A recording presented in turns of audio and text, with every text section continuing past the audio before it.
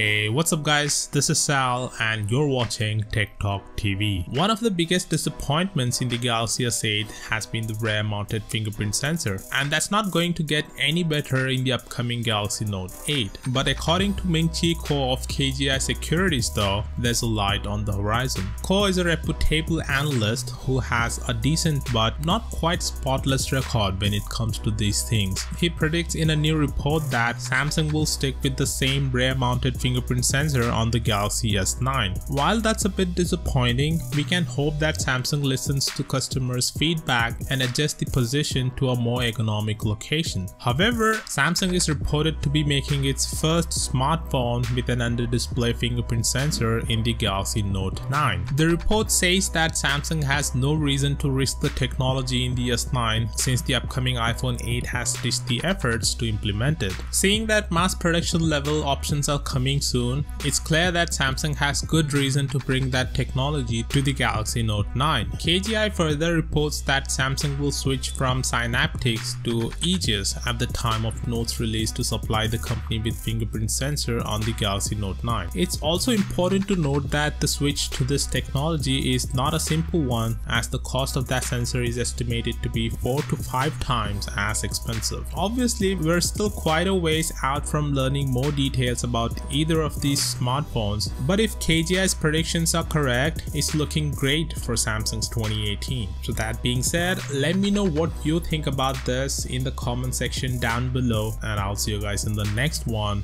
Peace out. Joanna Jędrzejczyk. Oh my God.